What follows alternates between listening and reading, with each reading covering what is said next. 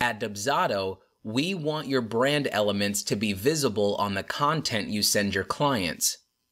After you click on the gear icon, the branding tab at the top is where you'll customize brand elements.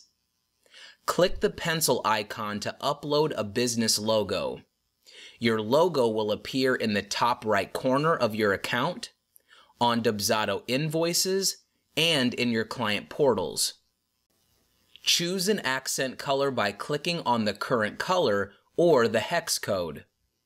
The color you choose will be the background color for buttons on client-facing emails and forms, as well as an accent color in your schedulers. We recommend choosing a darker or more vibrant color here because the button text will always be white. Here you can input or update the name of your brand and contact information that will be visible on invoices and in the client portal.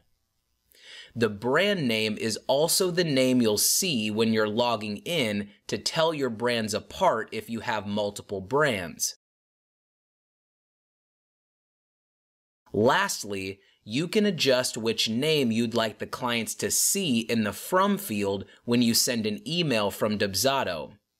Your options include either your first and last name or your brand name, which you can adjust above. If needed, your full name can be adjusted under the login settings.